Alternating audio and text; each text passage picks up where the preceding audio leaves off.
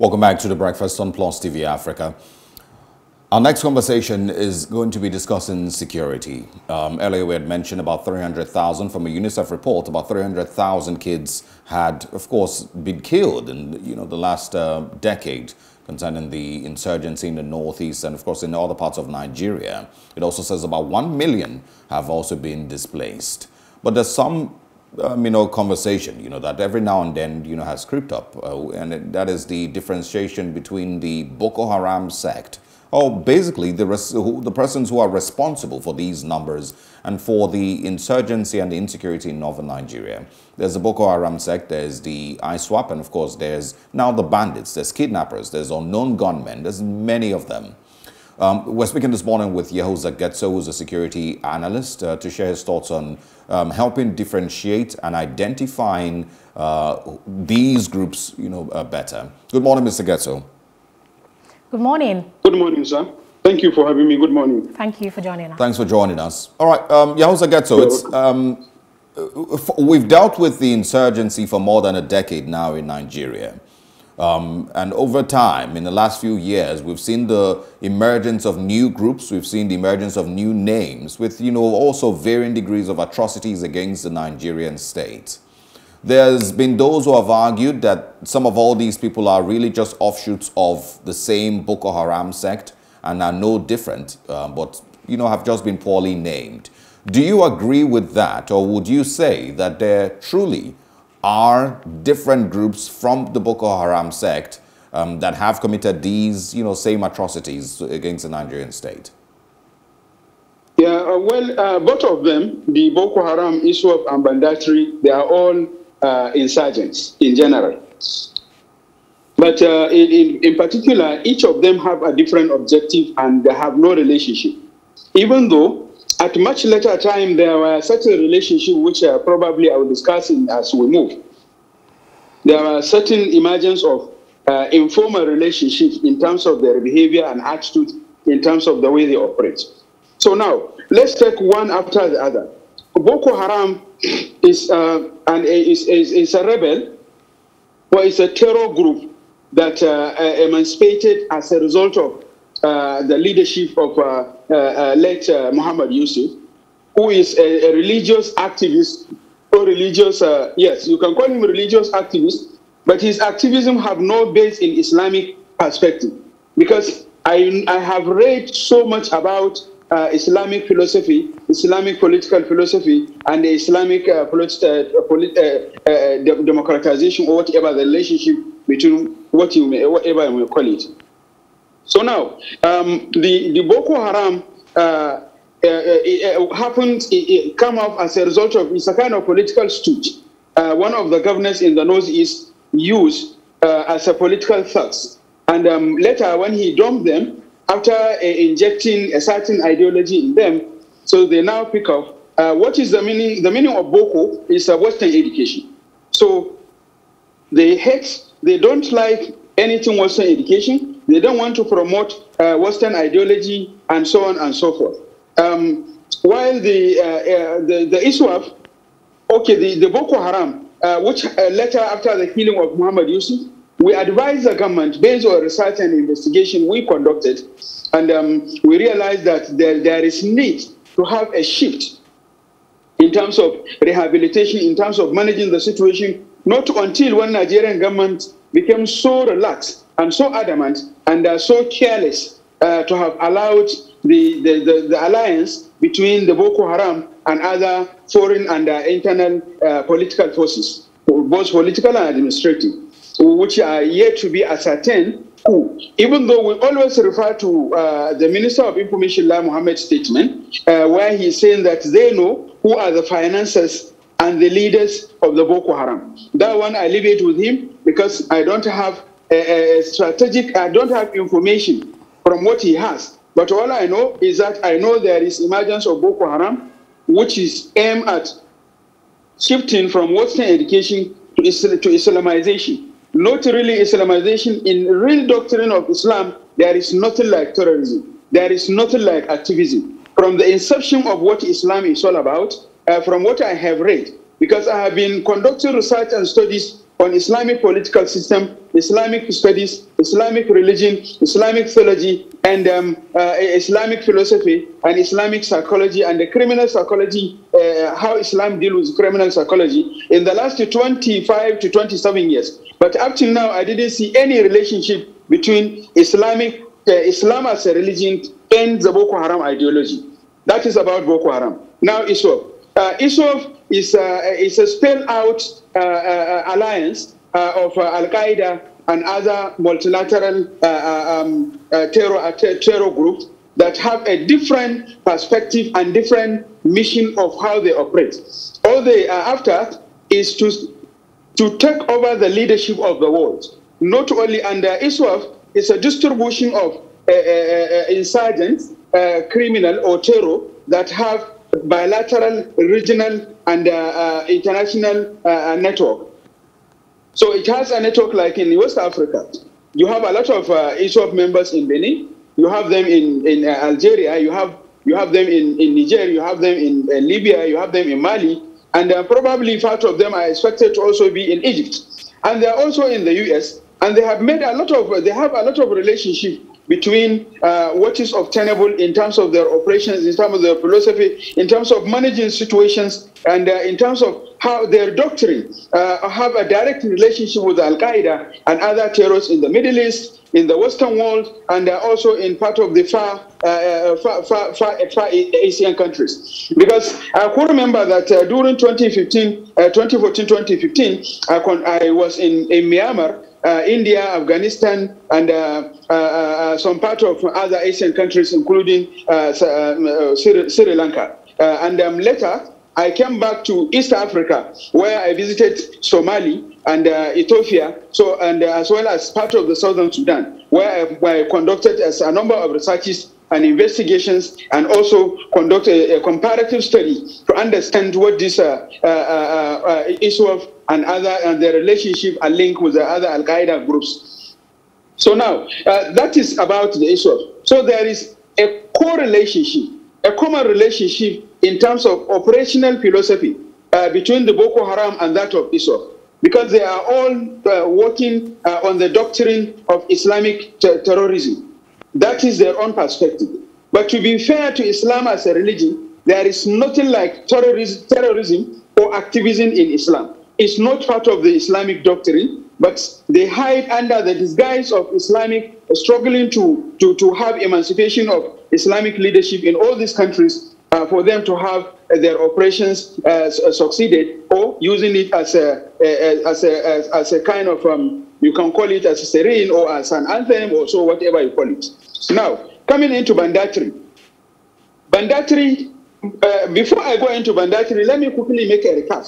Boko Haram, 99.9% of the leadership of Boko Haram and the commanders are well educated.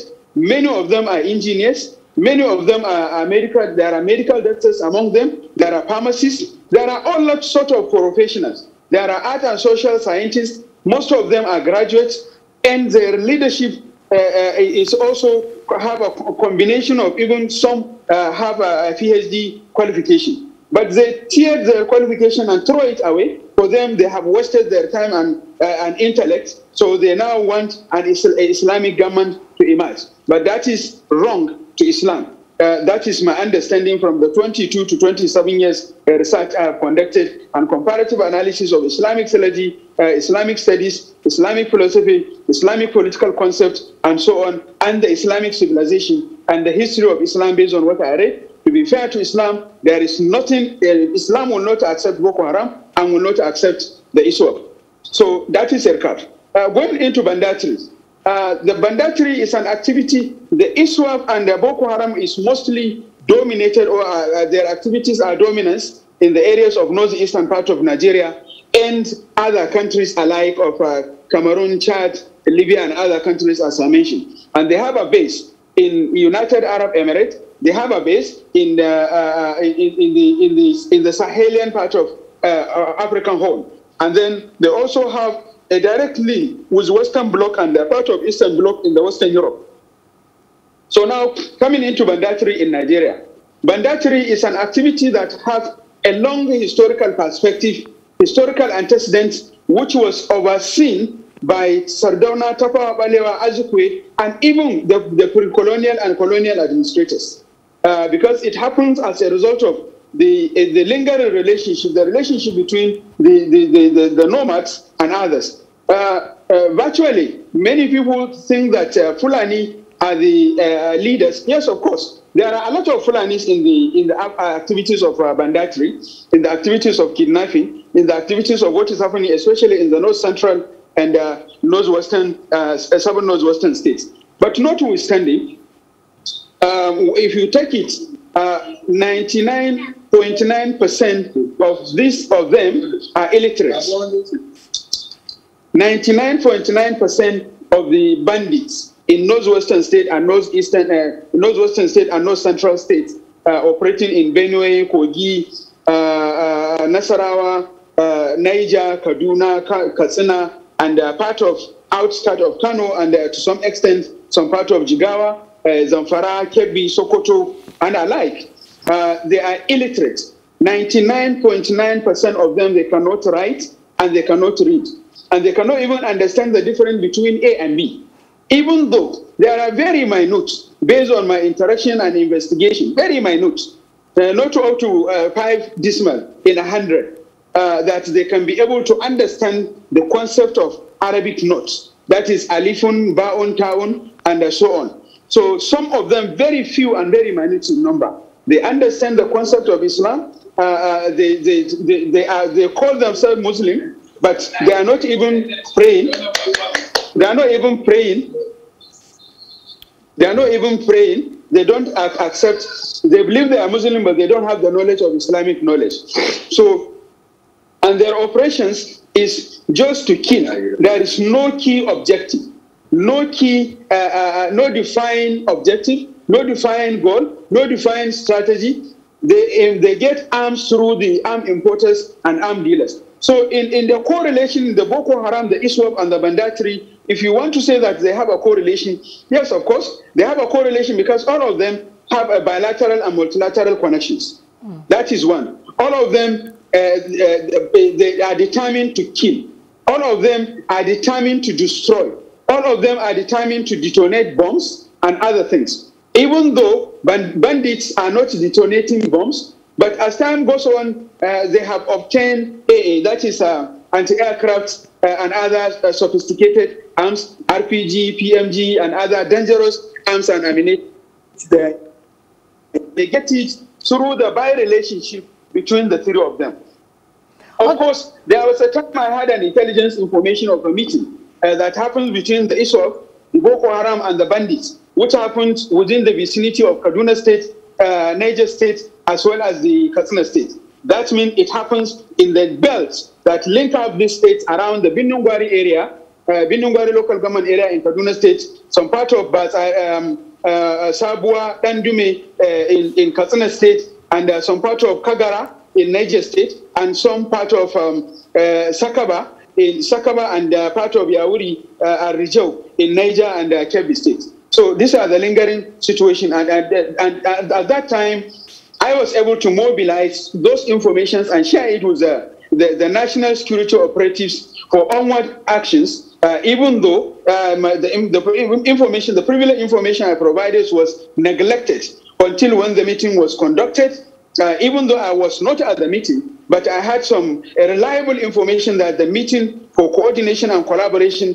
happens, but I did not have any information on the outcome of the meeting. But all I know is there is now a kind of correlation between the Boko Haram, the ISWAP, the Ansaru, and Banditry. Okay, Mr. Getso, just a minute. You have tried to explain to us that there's a difference between Boko Haram, ISWAP, and bandits. But many other security analysts would beg to differ. They believe that bandits are just another word, another synonym for Boko Haram terrorism, because they carry out acts of terrorism. Like you mentioned, they kill people, they destroy lives, they kidnap people. Those are acts that are synonymous to terrorism. So other security analysts say banditry is just a word, you know, that it seemed to be lesser, but really is terrorism, and that it cannot be separated from Boko Haram. And the Boko Haram terrorist sect have actually pledged allegiance to ISWAP. So many people would say they are one and the same. I don't understand how you might want to separate them then. I have already separated them by their doctrine. I said Boko Haram and ISWAP are Islamic activists or terrorists that believe in Islamization. But I have been fair to Islam that there is nothing like activism or terrorism accepted by the Islamic doctrine. Based on research I conducted 25 to 27 years on Islamic theology, Islamic democracy and Islam, and the Islamic philosophy, and how Islam deals with criminal psychology and criminal activities. Bandits, I said ISWAP and Boko Haram, they are intertwined and they are educated. They are vast in Islamic education, and many of them are engineers, architects, civil engineers, biotechnologists, social scientists, medical scientists. There are all sorts of professional experts that went through the university and obtained highest maximum qualification you may think of. Many of them have first class. Many of them have second class upper. Many of them have second class lower. But none of the bandits. I know all their leaders. I have interacted with almost all the leaders of the bandits in northern Nigeria. Direct interaction. And I am reaffirming to anybody, I'm a field-based researcher. Right now that I'm talking to you, I'm at the downstream of the states of Zamfara, Katsina, Sokoto, and Kebbi. And I am conducting a streamlined analysis of situation analysis of the impact of the operations or the new rules that introduced by these states of Niger and others, Niger, Zamfara, Kaduna, and others. So I'm a field-based practical person. I want to confirm and affirm to you that none of the bandit leaders in Katsina, in Sokoto, in Kebbi, in Zamfara, in Jigawa, in Kano, in Niger, in Kaduna can write A, and none of them can write B, and none of them can differentiate between A and B for you. All right, Mr. Getso. So let's get it very clear. But ISWAP and Boko Haram and Ansaru, they are well versed in Western and Islamic education, and most of them are professionals. I know many of them that are architects. Many of them are engineers. Many of them I know among the medical doctors who are operating within us. Okay, Mr. Getso. Thank you. Well, I think, you've done very, very well in, pointing out these things. It's also, I think one of the things that we've also struggled with is knowing who is responsible for certain attacks without them necessarily having to claim responsibility. That's also one of the things that Nigerians have struggled with over time. So can you help, us, with that regard? How is it easier to identify who might be responsible for certain attacks? The attack on the NDA, for example, and other army formations that we've also heard about. Can we identify a group by its mode of operation? Is that possible? And, when army formations are attacked, can we simply point out and say, okay, this is very likely Boko Haram or ISWAP or just bandits? Is that easy to do by, just pointing out from their mode of operation? The mode of operandi of their operations differs. Strategically, the Boko Haram and ISWAP direct their attacks on institutions. Institutions like mosque, like church, like MDS, as you mentioned. So they are strategically focusing on that. While the bandits, their attacks, like I keep saying, 99.9% of the attacks of the bandits, they attack the people they know. And the people they attack, they know them. And they are indigenous. Some of the ISWAP and the Boko Haram, some of them, to some extent, there is a combination of nationals, that is citizens and foreigners. There are few foreigners among the bandits, but they are not conducting operations in terms of attacks. Most of the operators, most of them that operate within the bandits' geographical terrain of North Central and Northwest, Southern Northwestern states, they are armed importers and armed traders. So like I keep mentioning, among this, the supply chain mechanism or the command of the channel of command in terms of supply and operations, you have arm importers. Most of them, 99.9%, are foreigners. You have arm traders. 99.9% are foreigners.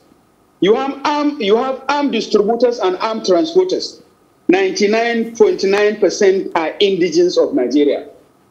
And 99.9% of bandits who are operating in Sokoto, they are indigenes of Sokoto. Those who are operating in Zamfara, they are indigenes of Zamfara. Those who are operating in Niger, they are citizens of Niger because they have been born there, and maybe for certain reasons they have settled there for a number of 20 or more years. Likewise, Kaduna and all other states that you may think about. So their mode of operandi for bandits is to kidnap for ransom, to kill the villagers who have a kind of probably marital relationship, sometimes so many other reasons that time may not permit me to explicitly discuss it. But they are illiterate and their target is not institutions. It is in a very few situations, much later, after 2018, 2019, and 2020, up to 2021, much later, much later, the bandits started attacking institutions like the military camp in areas where they feel threatened, so that they can weaken the military to enable them for them to have opportunity to be able to reach their target, which is the next community. So, but strategically, ISWAP, Boko Haram, and Ansaru, they are targeting the institutions of government, the private institutions like universities, like what happened in Greenfield University, the institutions in northwestern state and northeastern state, even though at a later time, the bandits also employ the strategy of attacking the institutions, but in a different way. Boko Haram, ISWAP, and Ansaru, if they go to institutions, they try to destroy it. They try to kill and detonate bomb. Bandits, if they go to institutions, they try to kidnap students for ransom. So they're entirely a different groups, and they have no iota of relationship. Okay. Besides the only one meeting they had in the vicinity of Niger, Zamfara, and Kebbi, which I mentioned earlier. Okay, Mr. Getso, can we talk a bit about their recruitment methods, if they're different? Because we've heard and seen in the news sometimes some terrorist group, we don't know who they are, go ahead and they give people money, give them foodstuff, convincing them to join. We've seen others just go and kidnap and then they turn them, as part of them. So is there any difference between their recruitment method? Also, any difference in the age, their recruitment bracket? Because we've seen some recruit children, some recruit adults. So any fundamental difference between Boko Haram, ISWAP, and the bandits? Yes, of course. There is different strategy for recruitment for both of them. Boko Haram, ISWAP, and the Ansaru, the way they do their recruitment is any community, if they attack institution, and the institution, or if they attack community, whatever age, even the age of 6. I met someone at the age of 6 among the Boko Haram in one community in Askira Uba local government of Southern Borno, as part of one of them, which is not up to, which is between 7 and 6 years. So I can tell you that anybody, any remainers after they kill, whatever they cap as a hostage, they move with them and they train them, they mobilize them and they intoxicate them using drugs and other things to influence them to also buy into what they are, and sometimes they force them. That is one. That is Boko Haram and ISWAP. But for the bandits, their way of recruitment is different, because most of their recruitment is voluntary. It is for those who lost their cattle or those who wish to join them, because among the bandits, like I keep saying, it's less than 35 to 40 of Fulani that are involved in the banditry. 60 and above or thereby are not interested among the Fulani in Nigeria, are not interested, they don't have passion, they hate what their core people doing. They don't like it. So it's not every Fulani or every nomad that you see that is a bandit. It's less. It's between the percentage of 35 to a maximum of 40 that are doing it. So the way they recruit, 99.9% of the recruitment procedure is a volunteerism. I am a nomad. You kill my father, you go away, you rustle our cattle, and so on and so forth. So what is the way forward for me? I have a team of other guys who are my clan. So I'll sell out the rest of the remaining cow, either 2 or 3, and then help them to ask them to help me to get AK-47. So if I have AK-47, you have AK-47, all of us come along and form a team and have a leader. All right. Yahuza Getso. Whereas Boko Haram and ISWAP and Ansaru is well-coordinated, well-organized, formal structure of educated, and they have all sorts of communication and understanding. Yeah. One thing that will interest you, among these illiterates of bandits, if you see the way they dismantle and reassemble arms, you will be surprised. But if you write A and B and C and ask them, what is this? They will just be laughing at you. They don't know what is A. They don't know what is B. They don't know what is C. But among the Boko Haram guys I interacted with, especially in the extreme end of Askira Uba, Dikwa, Mubi, Michika, Maiha, Madagali, and some other part of Borno, during the investigation and conduct of research, I have seen many who speaks much, much better English than I do. My first degree was in Arabic literature, and I speak Arabic much more than my mother's tongue. But I want to tell you sincerely and honestly that I have met many among the ISWAP and Boko Haram and Ansaru that speaks Arabic much, much better and understood it better than me. And they speak English much, much better than I do. And I met many of them who are graduate with a PhD, with masters. I even met somebody with 7 MScs. At the age of 70, at the age of 62. So they are different. Yeah. Thank you. Mr. Getso, I don't think anyone would have done a better job, with this conversation. Oh, thank you very much for joining us this morning. Thank you. We would love to continue speaking with you to understand these things better. Thank you very much. Thank you for having me. At your convenience, anytime you can reach out to me. Thank you. Absolutely. So our next conversation would be about that presidential zoning in 2023, like we talked about. Stay with us.